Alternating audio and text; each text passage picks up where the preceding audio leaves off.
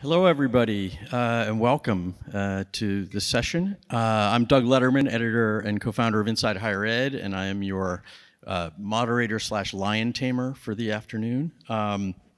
Given the folks up here with me, I may need the latter skills more than the former.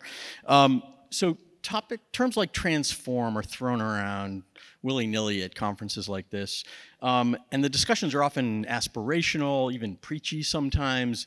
And you might walk away inspired to do something, try something, but maybe not sure what exactly and how. And this is not one of those panels. This group of people up here, these are people who have created change, have driven change in their organizations and across institutions at times. They do it in different ways and they have different roles, and then we're going to talk some about that. But all of them are sort of have done it, and our focus today is to try to make this real, make this practical, give you some strategies for driving change at a time of more uncertainty maybe than we've had for a long time. And they're sort of going to exploit their track records and their inclinations for driving that kind of change. I'm going to try and, if anything, sort of prevent them from overwhelming you with ideas and their sheer force of will, but I don't think I'm going to be able to do much about that. On my far left is Bridget Burns, who's Executive Director of the University Innovation Alliance. Michael Sorrell is one step closer to me. He's the president of Paul Quinn College here in Texas. And Michelle Weise is the Vice Chancellor for Strategy and Innovation at the National University System, which is based in California, but operates nationally, as per the name. So I'm going to start, despite what I said about getting practical, I'm going to start at a little bit of a higher level, just to sort of set the stage a little bit. And I'm going to ask each of them to talk very briefly about sort of what they do and how that shapes their definition of what transformation means. And then we're going to follow with the sort of core of the question, which is how the pandemic has altered the landscape within their particular domain and or within higher education broadly for transformation and innovation, and how it affects, how it has changed the work they do. So maybe start with you, Michelle, with the focus on the sort of, just to tell them a little bit about who you are and what you do. Sure. Hi, everyone. So I'm Michelle Weise. I've written a book called Long Life Learning, Preparing for Jobs That Don't Even Exist Yet. And I've been kind of straddling this space between post-secondary and the workforce for a while. Grew up on the theories of disruptive innovation, worked with Clayton Christensen, and that has really kind of informed the way in which I've tried to transform from both within higher ed and then through different sorts of funders and kind of different parts of the learning ecosystem. And so I'm happy to be here with you all to kind of share some of the learnings I've had along the way. I don't know if you want me to go into that yet. Yeah, well, I guess talk maybe a little bit about the pandemic and its impact on the landscape. Yeah, so I think that one of the initial learnings from the pandemic is that, and I think it's a continued learning for all of us within higher ed, is unlike other recessions of the past, we didn't see that retreat to post-secondary education in the way that we have in past recessions, right? And part of it is there's this huge constraint on time. We didn't have sort of the benefit of being able to outsource our childcare or our caregiving of elders or whatever the thing may have been. And you saw actually how more working adults were actually hoping for more short burst training opportunities. I think at one point there were different pulse surveys showing that over 60% of adults wanted something that was just going to kind of give them that quick fix before moving on. And so that kind of bundled offering of a degree program was kind of a bridge too far for so many of them. So I think that's a real opportunity for us to think through, how do we actually bring the idea of a stackable credential to life? Because I think for many institutions it's still aspirational, and we haven't fully figured out actually how to modularize and give people the right-sized educational pathway in the moment that they need it, so they can make progress and advance and not be foregoing wages at the same time. Michael. Sure. First, I'd like to acknowledge that I'm wearing sneakers, and I'm wearing sneakers because our men's basketball team plays for a national championship title tomorrow. So when I leave here, I'm going to go be a fan. And when you're a fan, you get to wear sneakers, right? I get it. It's not presidential shoe wear, but deal with it. All right, so I have been a college president for the last 15 years, and I spend my time really asking two questions. The first is just why. Why do we do things this way? Why do we have to do things this way? Why isn't there a better way? And then the second thing that I spend my time doing is asking people, my constituents, my students and the communities they come from, what do you need, right? What do you need? Because at Paul Quinn, we think that this idea that things have to be done the way they've always been done is just backwards. Things don't work, right? They don't work for the majority of people who are having to deal with them, right? The majority of people coming out of public education now are coming out of poverty. So to continue to design systems built for middle class and affluent kids and asking the other students who, by the way, are the majority of people now coming to school to abide by that just doesn't seem to make a lot of sense to us. So with the pandemic, we treated it as more of a strategic planning process. Instead of trying to find ways to shoehorn students back to campus, we said, what if we don't bring students back until there's a vaccine? What could we transform our institution into if we looked at it from that approach? And we built new buildings, we designed new academic programming, we created a brand new model of higher education, again, to couple with our work program model. And now, you know, one of the things I'll talk about today is we've created something called the village philosophy in admissions.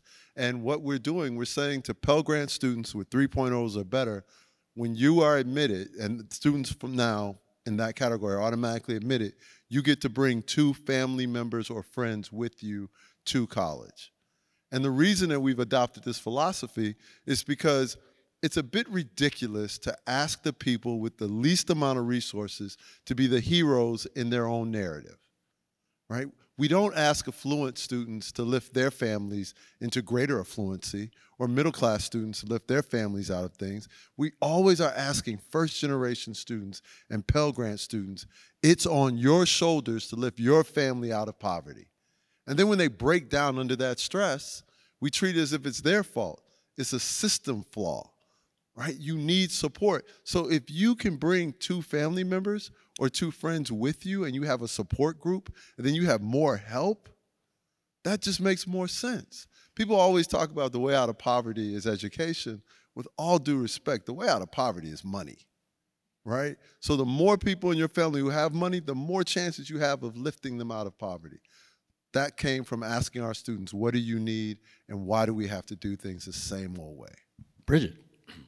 So I work with universities across the country who are many of the most innovative and who have decided to team up to try and see if they could move faster by working together, if they could learn from each other and accelerate, like scaling up things that have worked in one place, and in the process we could figure out how do you actually help the rest of higher ed innovate more quickly, less expensively, et cetera. And so I think my vantage point on change and transformation is it's a lot more simple than we think. It isn't necessarily AI, it isn't necessarily blockchain. The kinds of change and innovation that is needed in higher ed, especially right now, it's about giving people time and space to actually work on their work and the design of their work, to actually see what your current systems are and see how they are failing students and they were never designed around them. I think there's been a lot of talk about student-centered in higher education for a long time, but the truth is we are still not student-centered, and the work of making that a reality is very simple stuff. It's getting people to piece by piece map out and see how your systems somewhat set students up like in a Hunger Games, as opposed to making it likely that they would complete regardless of their background. And when you do that stuff, how do you actually engage with others at other institutions and share what's helped you? And how do you exchange tips and tricks that are simple? Because I just think that we think it's really complex and different, and it's actually the kind of change we need is pretty simple, and it's always about centering the experience of the most vulnerable students. Can I just jump in on that? Please. Quick. Sure. Just because I totally agree. I think one of sort of my least favorite phrases is sort of meeting learners where they are, because it's like a beautiful turn of phrase, but we actually don't change our systems to actually flexibly meet learners where they are. And I think part of what you're pointing to is when we actually try to meet learners where they are and get a full sense of the skills and the assets that they bring to the table, you can actually leverage AI to do that. There are different kinds of tech tools that you can do, you can use to surface those skills and help us understand what gaps they need to fill. But it is this sort of mental model of kind of moving away from tech as the silver bullet and really putting some heft to this idea of meeting learners where they are and really trying to understand what is it that they are trying to accomplish, what is it that they need, and identifying specifically that and giving them precisely what they need. So actually, I was going to go somewhere else, but I want to keep going on this for a minute.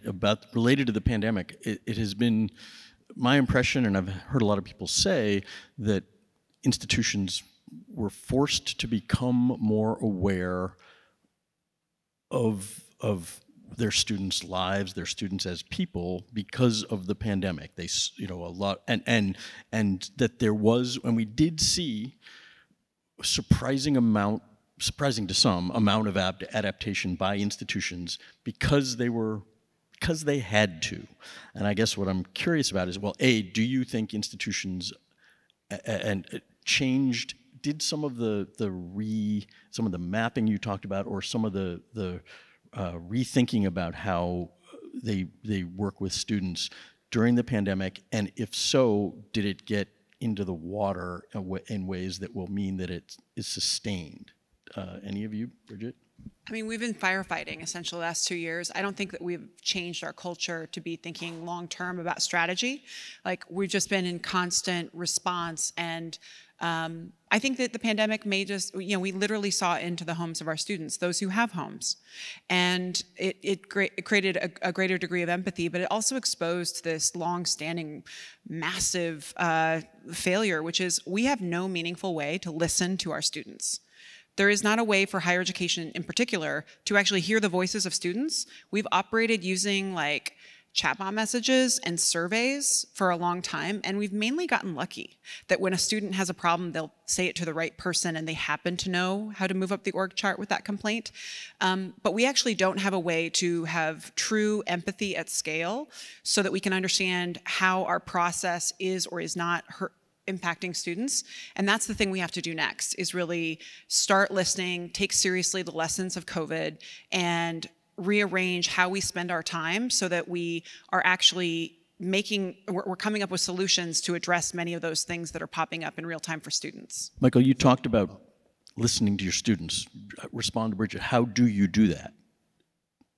No, I'm talking, Michael, how do you listen to your students? Yeah, so, well, what I wanted to say that I think is fascinating is the idea of empathy at scale, right? And Bridget and I talk about this stuff a lot because my institution is small, and there are a lot of small colleges out here who are doing those things. So when the pandemic hit, we knew the challenges that our students were going to face because we knew our students. And the idea of the larger institutions is how do they do those things, right? Because that's a different challenge. I don't know if you can scale empathy, because if we could scale empathy, we'd have a better society, right? I mean, like, we don't have an empathetic society. And so maybe the first question is, how do we actually get people to behave as concerned individuals about their fellow man and woman? Well, that seems like an easy fix. Right. It's completely easy, right? But and this is something I think about a lot because I'm very critical of what higher education has done and what it hasn't done.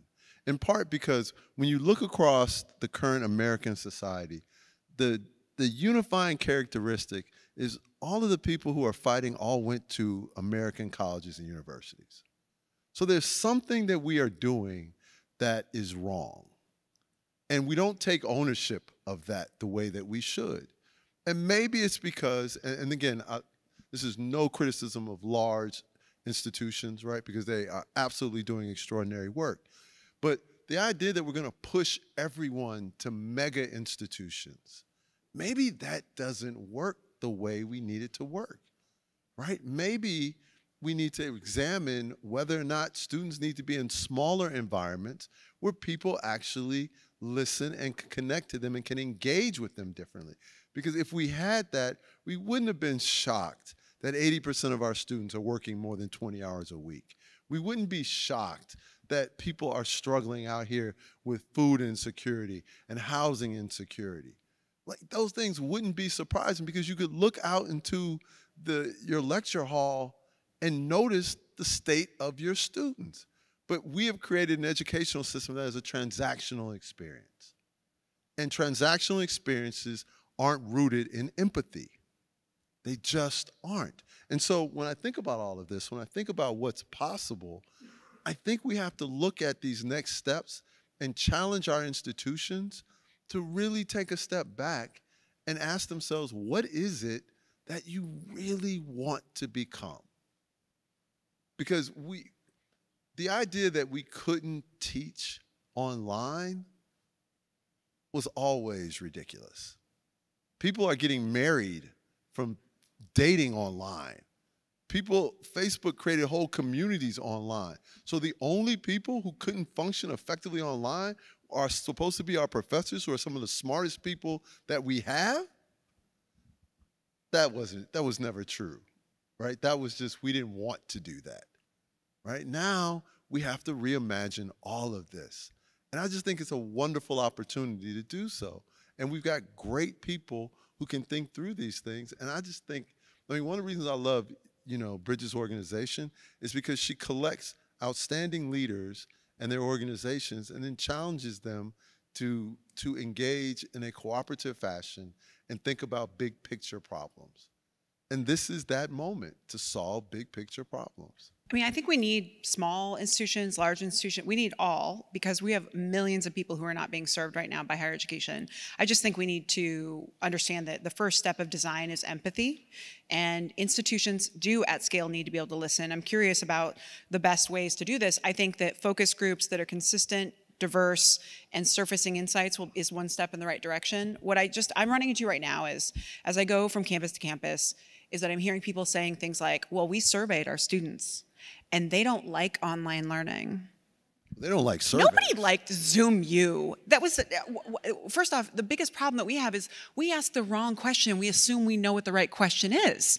We actually need to set ourselves up to listen open-ended to our students and hear what their experience is, what things are good. But like, the fact that we preloaded a survey question with like, do you want to go back to that terrible experience that you just had? No, nobody wants that.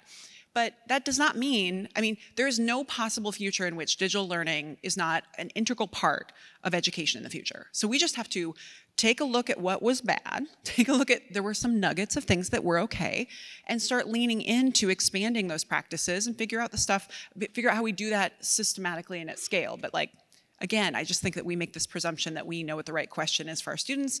If we want to create institutions that help them thrive no matter what, we've got to find a way to listen to them and truly integrate what their experience is into our design. Yeah, and I think to that point, I think there is this sometimes tendency to sort of think more toward the 18 to 24-year-old learner as we're thinking through these experiences.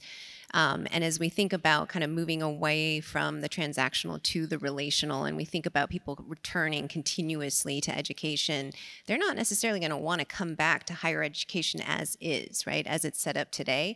So how do we actually switch our mode to just to actually being their trusted advisor, being able to guide them in a way that helps them further their career?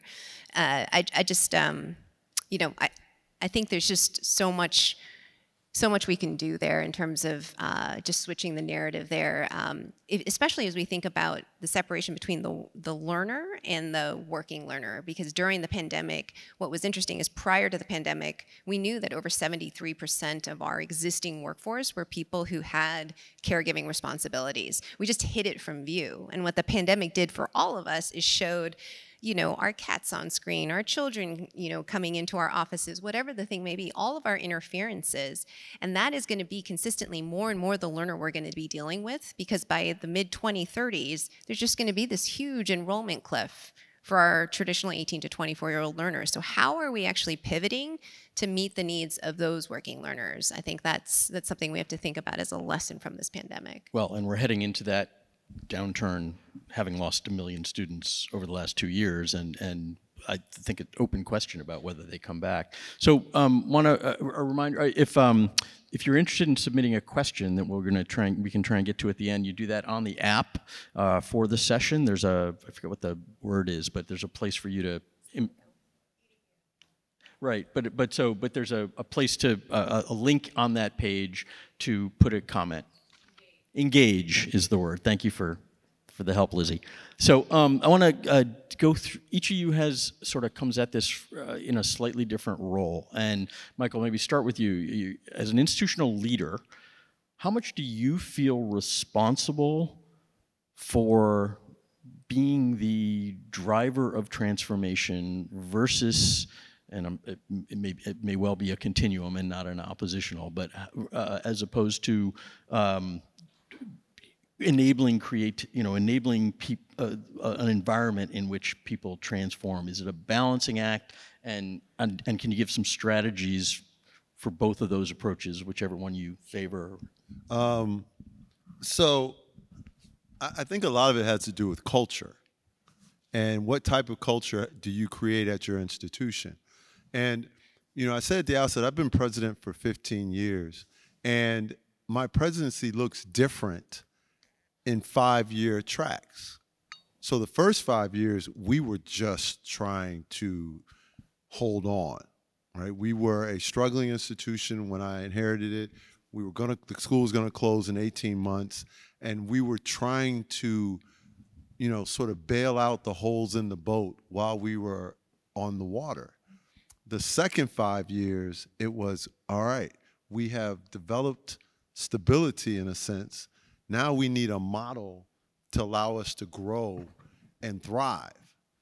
This 5 years, it's, okay, we've got our model.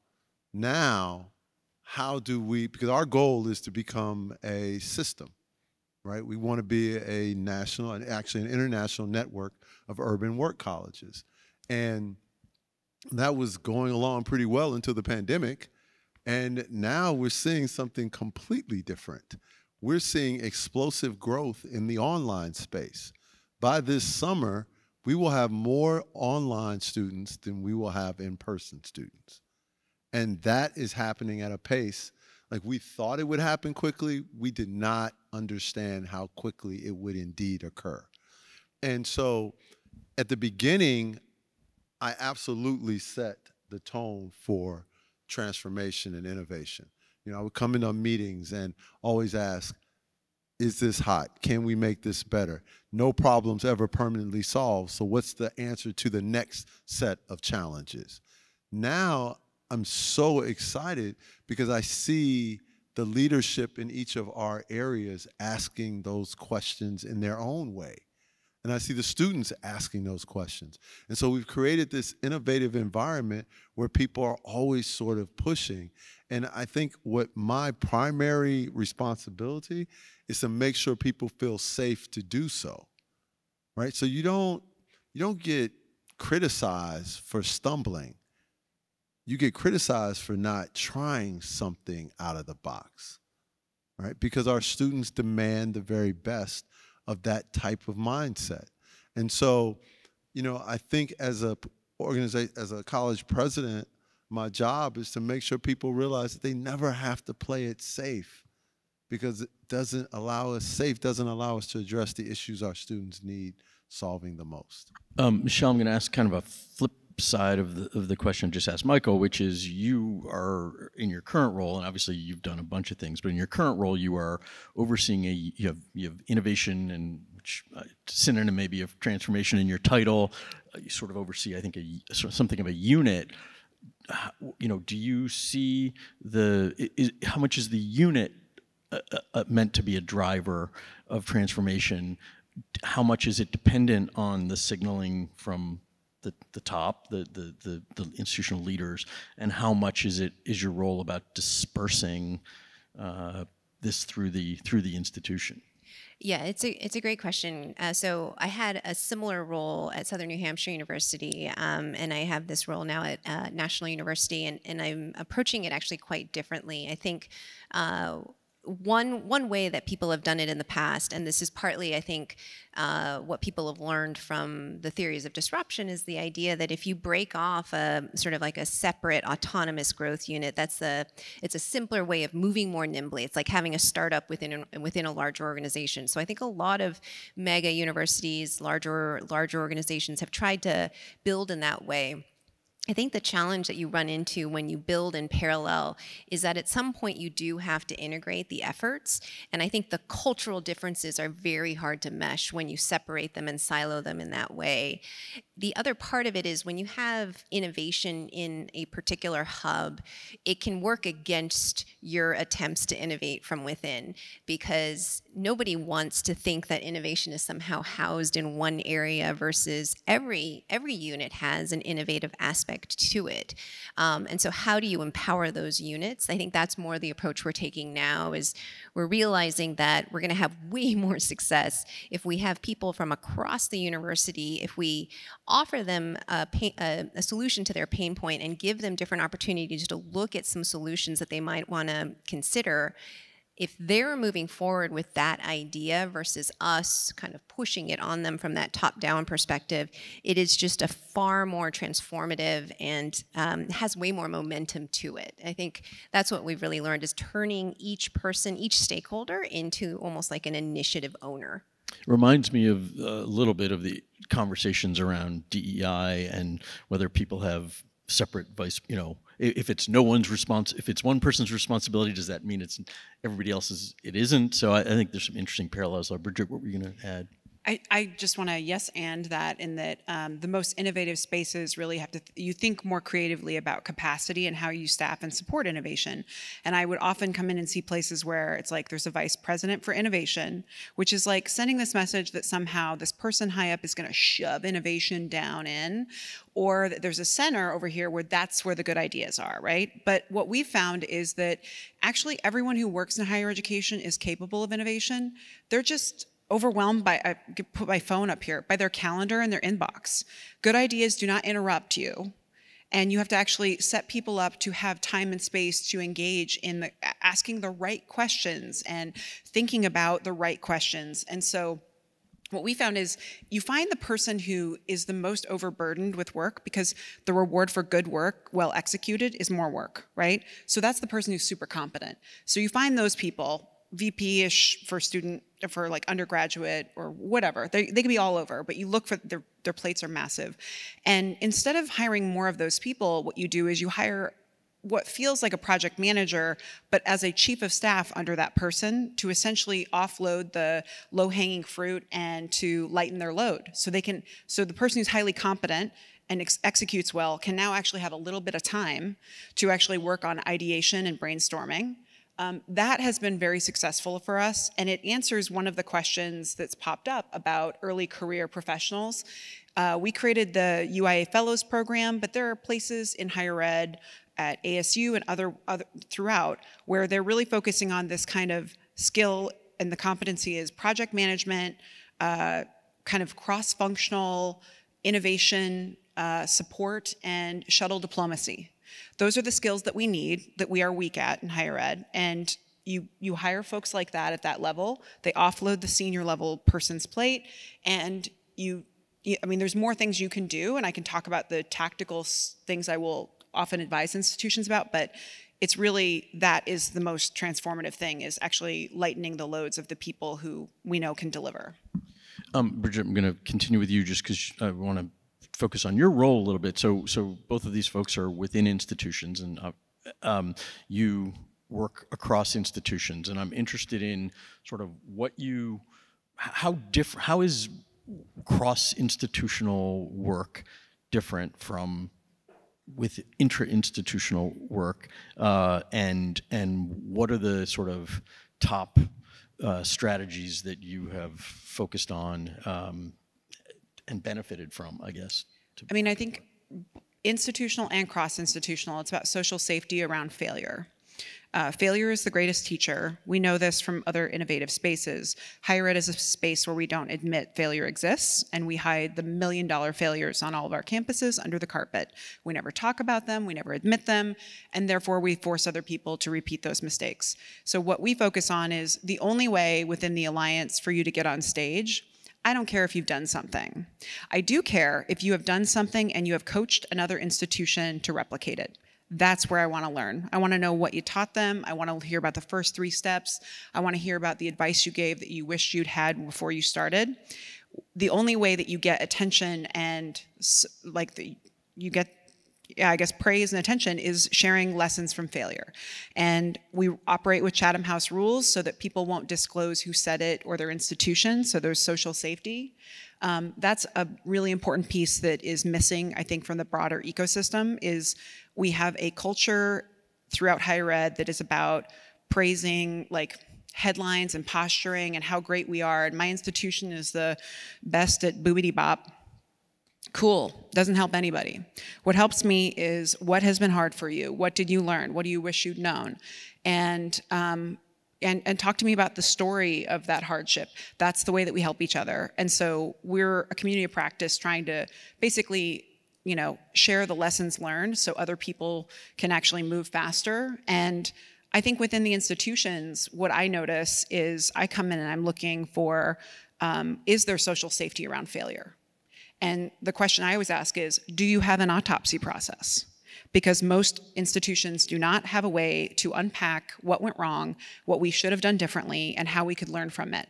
And if you are interested in being a space of innovation, that's the first topic I would suggest having is what kind of autopsy process could we have that would surface insights, or what did we learn from this experience? And the other that I know, just because I want to tactically give you stuff to put in your pocket, is what's our strategy around new ideas? Because new ideas don't interrupt you. If you don't know where they're coming from, they're not going to just happen magically. I always want to ask, where are the places or that recently, think of an idea or a new strategy that came about. Where'd it come from? Is it when so-and-so had a retreat? Is it when that team had an offsite? Okay, well, we're not going to get more of those if we don't figure out where good ideas are coming from in this institution, and then how do we support them? Because in too many places in higher ed, a new idea has to get debated to have a chance. And I believe that yes and creating space for us to actually iterate and pitch and catch ideas and evolve them is what's needed. And how are we gonna actually get this ready so that it could possibly be something that would be successful? So those are just, I would say, social safety around failure, and those are the 2 things I would do at the institutional level. Yeah, what you're saying, Bridget, reminds me of, I saw Jack Ma just speaking. I didn't actually go to the World Economic Forum, but he was speaking there, and he was saying, there's no point in me writing a book about my success. You're not going to learn anything from it. I'd much rather write a book about all of my failures, because that's going to teach you a lot more. But one of the things I was going to kind of tap into what you were saying is, in terms of lessons learned, it's an important thing for institutions to take a look at all of the things that started off as pilots. We tend in higher ed to launch a pilot and then just let it go. It just kind of becomes the new solution that we rely on. We don't actually evaluate whether it's working for our people. So there are these different kinds of ways in which you can identify an innovation, but also make sure that along the way, you are making sure that the different stakeholders, because the people who say yes to the innovation initially aren't necessarily always going to be the ones who are deploying it every day, right? Because it's going to be a faculty member or an advisor or whoever it is. And it's important over, say, a 1-year period as you're testing it to make sure you're connecting with each of those stakeholder groups and identifying whether this is actually solving for what it initially was set up to do. Because I think we tend to kind of launch these pilots as sort of easing our way into what will ultimately just be a full-time contract. And that's one way to kind of begin to kind of think through, is this truly a transformative innovation? Is this actually getting to the radical change that we were hoping for? The focus, hopefully you're listening closely and sensing a lot of talk about experimentation and evaluation and safety in failure. And those are, all of them have said versions of this. This is not what this industry does. And it is, it's interesting as a journalist, those are the stories like trying to get institutions to talk publicly, and Bridget, you're able to do it in a safe space, and I get that, but in terms of helping people learn, getting places to talk about things that are even minimally suboptimal is very difficult. And I think it's part of why it's hard to get things to be picked up by other institutions, because people hear things happening and they're like, yeah, well, I get that worked for you, but why, where is it going to run aground on my campus, and where did it go wrong? What did you? So I don't know. How do you sense encouraging, Michael? How do you do it locally? Is it just? How do you encourage that or discourage any fear of failure on your own in your own?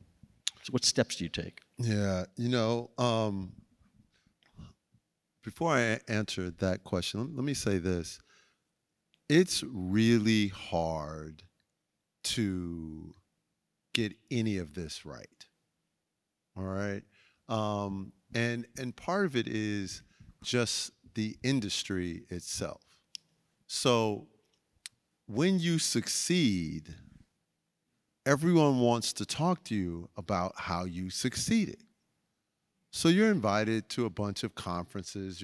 Not this one, because this one's really cool, but you're invited to a bunch of things, and you're expected to continue to talk about that stuff. But that, getting consumed by that, almost guarantees that you will become a one-trick pony. Because the time, like what Bridget talked about, like the time that you need to sort of reflect upon what happened, what you got right, what you got wrong, that needs to take place in whatever your creative process is. For me, I need 4:30 in the morning until 6, right? Like I need the ability just to be like no kids running around, my wife is still sleeping. Like I need the time to just sit. But then you've got to answer 6.2 million emails, right? And then you've got all this stuff that just comes with it. And so what we've tried to do, and actually it was fun, I was laughing because when you're talking about like how we find people, so I have a chief of staff who's great taking things off my plate so I can now make up more stuff. And one of the things that she and I were talking about literally when I was walking into the convention center was what would happen if we cleared 1 week off of all the cabinet's calendars where you don't meet anyone, right? You just sit and do your desk work, right? However you analyze that, however you interpret it, right? So you don't have to prepare for meetings, you don't have to think about meetings, you don't have to, you just do your work and catch up on emails and then just create. And we're going to try it, right? So I can come back next year and tell you how it went, right? But on the question that Doug asked about failure, listen, you create a culture where failure is seen as okay by, as a leader, talking about your failures. And you can't just talk about your failures once in a while, right? You have to be open with people to understand, and you have to be able to make fun of yourself when you fail, right? So that people aren't sitting there thinking, oh my God, it's this big thing, right?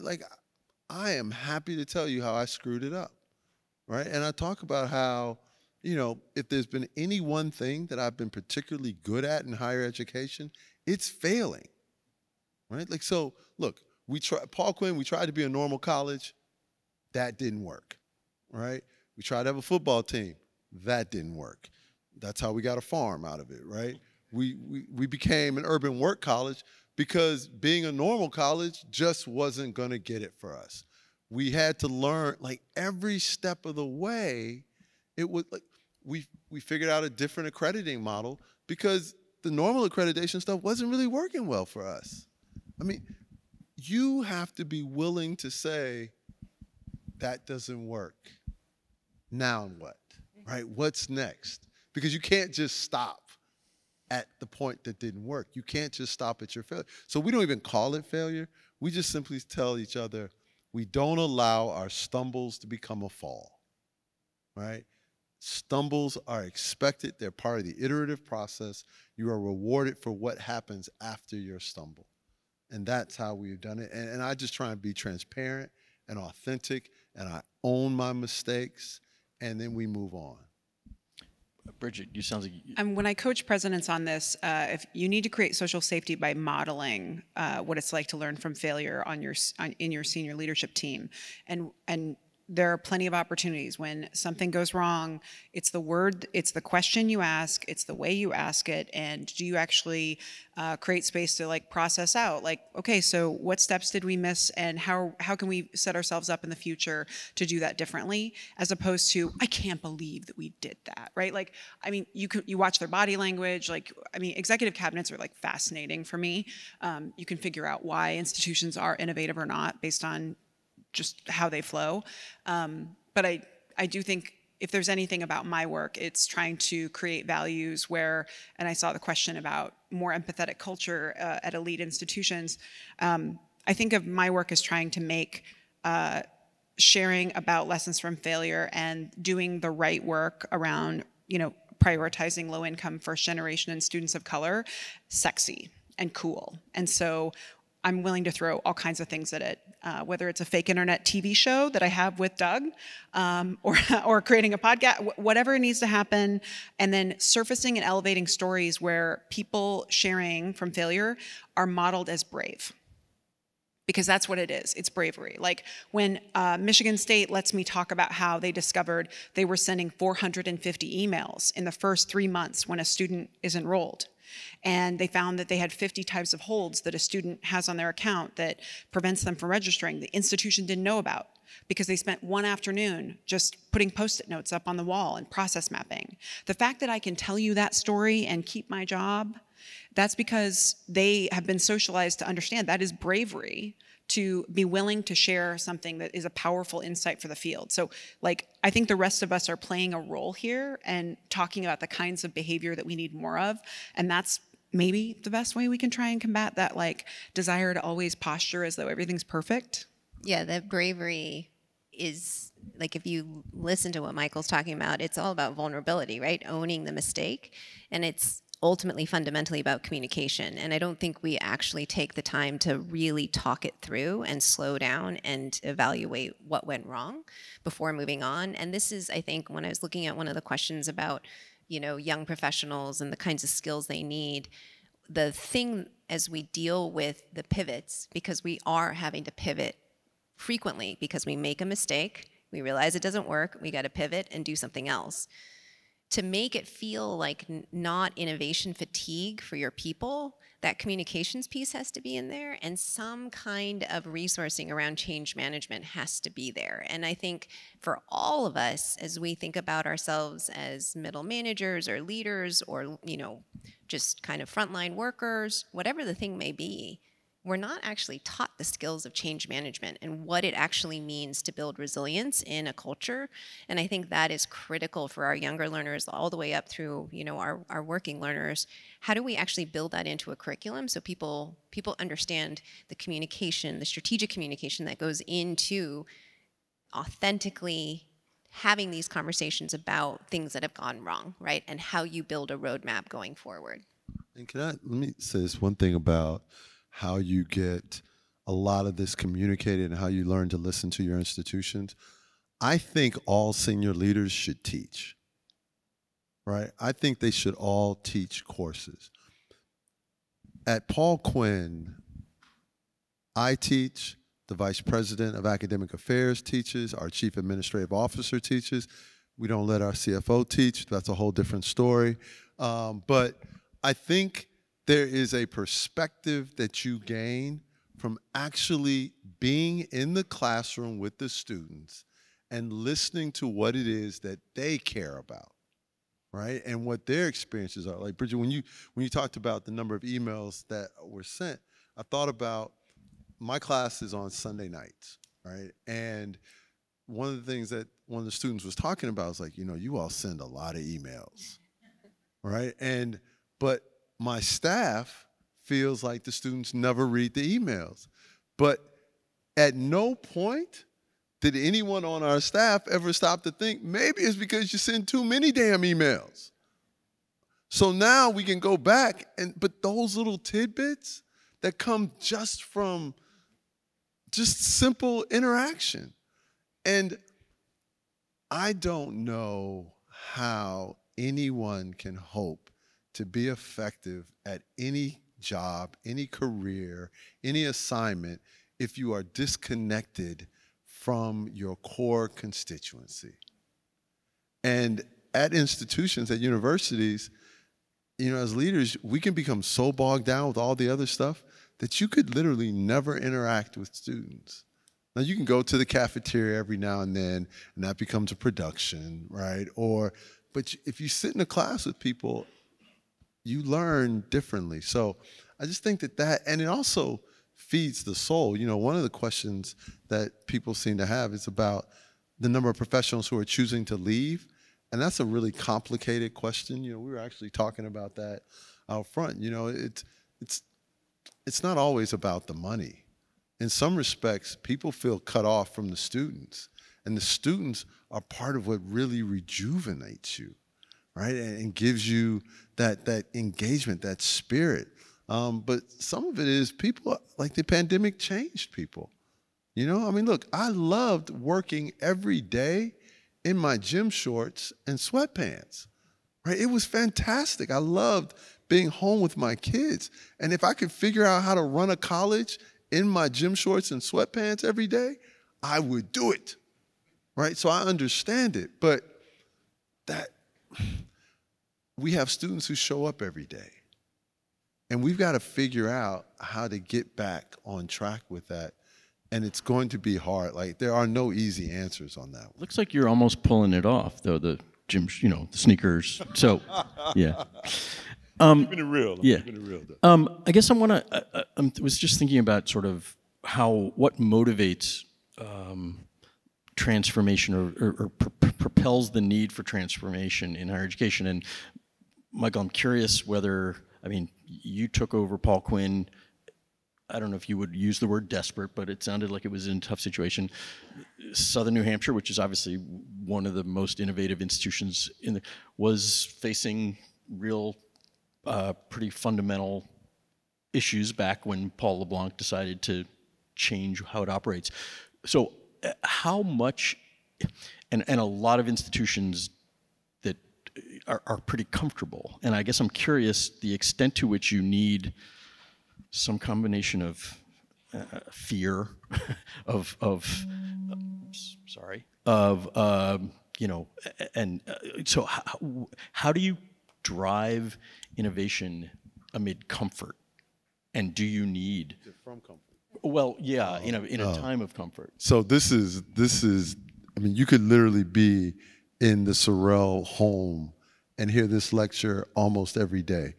I do not believe anything great can come from places of comfort.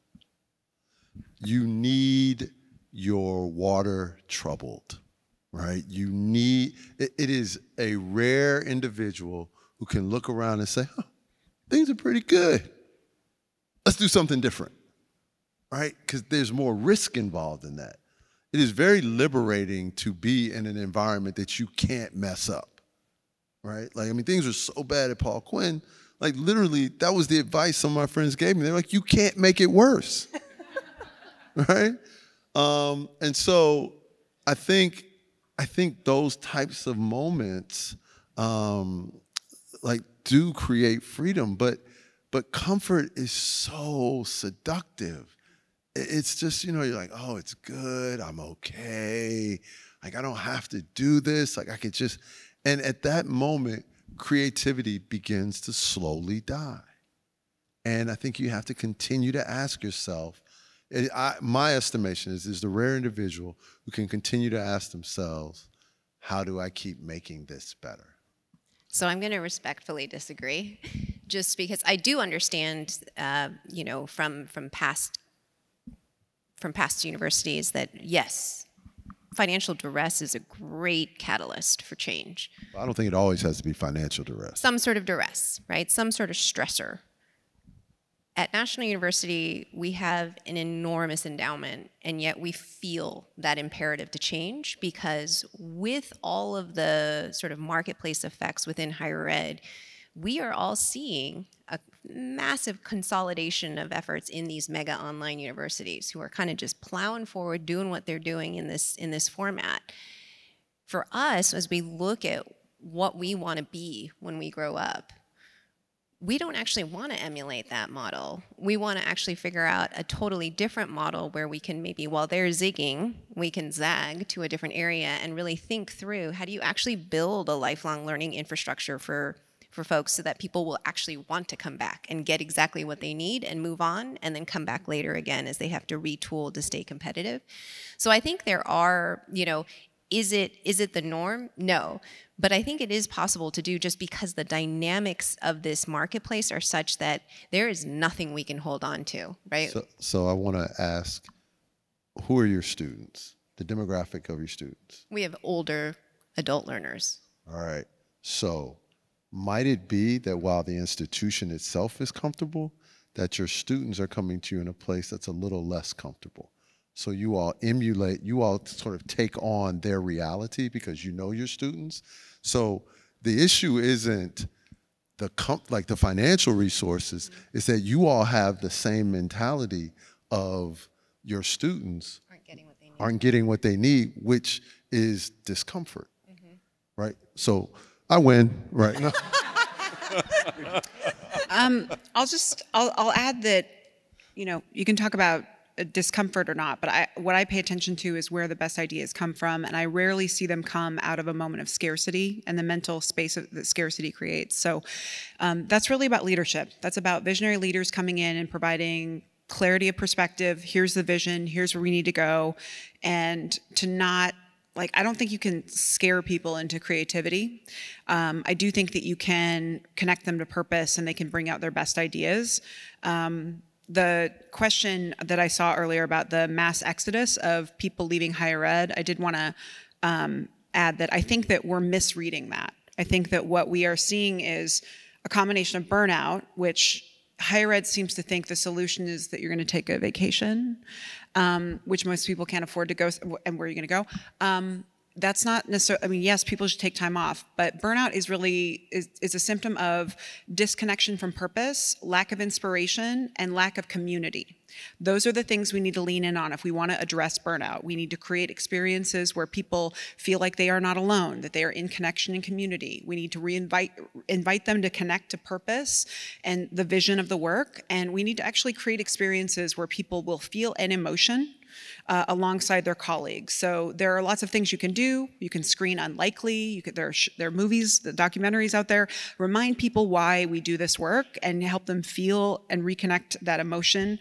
But then you actually create spaces for people to engage in, engaging in empathy exercises. Go out and interview a bunch of students, understand what they're going through, what challenges they've had, and then you pick one place where you all agree that there's a clear problem. Say it's our financial aid process, it's major change, it's transfer, whatever. You pick one topic and you invite people into a room for an afternoon to engage in process mapping of that one thing. And what will happen is people will in that room realize, oh my gosh, first off, the system is not as good as I thought it was. Second, a lot of these things can actually be fixed today. There are some booby traps and some landmines that so-and-so runs that department, they're in this room with me right now, we can fix this. And people start feeling the endorphins of a little bit of low-hanging fruit. All of a sudden they feel a little momentum, a little like, oh my gosh, we actually did something today, and I feel like I made a change, and I know that this is affecting students. And then what I coach institutions on is you want to do that 3 to 4 times a year, and you will see a total transformation, because especially if you have the president come in at the end of the day and say, what did we learn?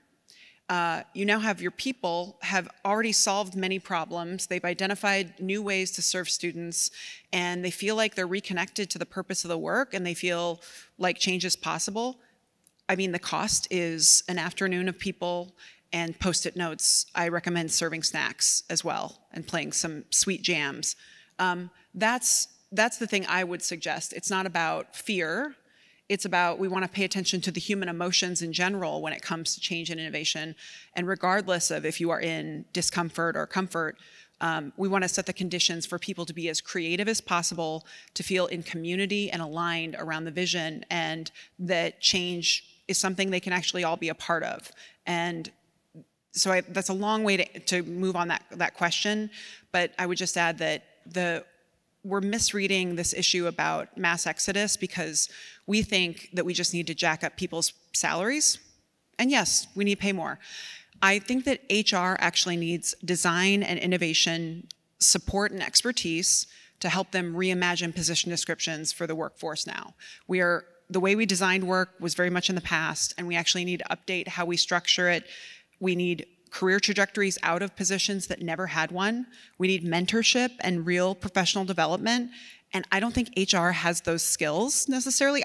They're wonderful people, but we actually need to staff and support them helping us get through this. And it's about reimagining work. Otherwise, we're going to continue to lose people.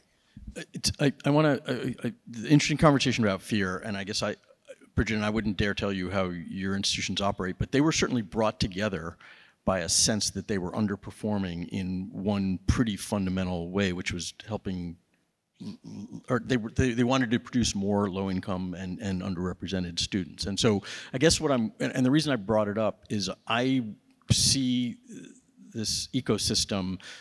I think COVID was a prompter. It forced change, and as we slowly emerge, or whatever comes next, I see the compulsion to do things differently ever so slowly starting to fade, because I think people are getting either comfortable or they're sensing, I don't know, and I guess I'm worried that the sense that things need to change is going to start to fade, and the comfortableness with the status quo is going to come back. And I don't know, Michelle, you've studied this process a lot. Do you have any thoughts on that? Yeah, I think what maybe is hidden a little bit is even prior to the pandemic, even if you look at sort of the number of colleges and universities we had from 2012 to 2017, we actually dropped about 400 universities in that period. And then when you think about the layering on of all of the challenges of the pandemic and losing 1 million students, and potentially 15% of enrollments in almost every school, right, are at risk. This is a big deal. And then you top onto that, right, the witchy data that shows us, how we didn't have enough babies during the last recession, and there aren't enough 18 to 24-year-olds to come into our, over 4,000 institutions. So, for me, I question why we're not seeing more movement, especially a pivoting toward this adult learner market, knowing that our traditional market is going to winnow, right? Because I think we should all be in a panic about this, like that the status quo will not do for the future, and we're going to see some great consolidation, great mergers, great and just great losses, unless we start to figure out how do we build a niche, or within a region, how do we think about building a strategic portfolio of offerings through a consortium of colleges. Like, we have to start getting very creative about how we survive this future, because it's not assured. I think to model, there's a question in here about asking each of us to talk about a failure and what we've learned from it. Who wants to go first? Real quickly, I used to think that scale was very black and white, like cut and paste, and that I would see an example of a program on one campus, and then I would judge the campus who was trying to replicate it as a failure if it didn't look exactly the same. And I was totally missing the adaptation and how they evolved it and tweaked it to make it work into a totally different culture and different environment, that was actually the learning in the lesson. And I spent probably 2 years in that like really old school way of, instead of judgment, should have leaned in with curiosity. And so that's for me a failure, is I totally misinterpreted a lot of successes as being, well, they didn't do it exactly like this one, so therefore it wasn't really scale, and I was just missing it. Very quickly, my failure was probably my first failure as a college president. We were in an under-resourced community. am not a stranger to under-resourced communities from my engagement, from the things that my parents did in terms of community work and all of that. And I intellectually understood one of the issues, but my solution was a stupid solution. I understood like health and wellness was a big concern in under-resourced communities. So I thought the answer was to build a fancy gym, right? Like a health and wellness center where people could work out and get advice on food. And like my dumb behind missed that there was no grocery store. So maybe we should have focused on getting, and so I couldn't get people to invest in the idea of a health and wellness center. Absolutely then had to back up and go talk to the people in the community. Like, we don't have a grocery store, which then led to terminating the football program, turning the football field into a farm, and fighting with the city until they built a grocery store in that community. So, just learning how to really listen was a great gift from that failure. I think it's the lesson, the failure that I learn every single day is around communication. I just learned this quote from George Bernard Shaw that really resonates with me, where he says, the single biggest failure in communication is the illusion that it has happened. And for me, I feel that every day. For me, that feels every day when you think you're being so clear, or you're putting forward an idea and you're trying to socialize it, you're trying to get buy-in, you're trying to communicate across different stakeholder groups, and you feel like you have done the job of sharing the story. What I've come to realize is you cannot over-communicate in this environment, especially within academia. People need to feel included. And you also have to include, to your point, Bridget, about clarity of purpose and vision. Purpose and vision also has to be kind of re-articulated depending on which group you're talking to. So some people identify with a sense of purpose around self and feeling valued as as an achiever. Some people really believe in the sense of purpose around community building or society building, right? Others sort of think about it in terms of teams. Others think about it in terms of the organization. Like, people have just different ways of affiliating, and if your message doesn't hit on sort of all 5 of those sources of meaning, you're probably only going to hit like 20% of your target audience. And so every time we think we're being so clear, I just realize it's always somehow a failure of communication. So the clock has hit 0, and that could give me an out for not sharing my failure, but that would be cheating. So I'll cite 2. One is professional. I was told, 2 years out of college that after 2 years working at the New York Times, that I was not New York Times material, which was very humbling and completely animated the rest of my work life.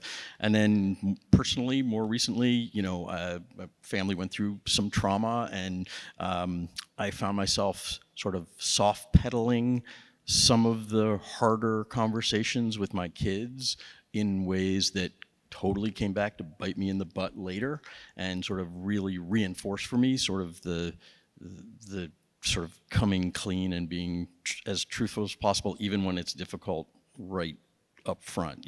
There's never a lot to be gained from soft pedaling and pulling back from the truth.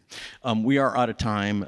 Thanks to all of you for being here. Thanks to Bridget Burns, Michael Sorrell, Michelle Weise, and I hope you have a great rest of the conference, and good luck getting back home.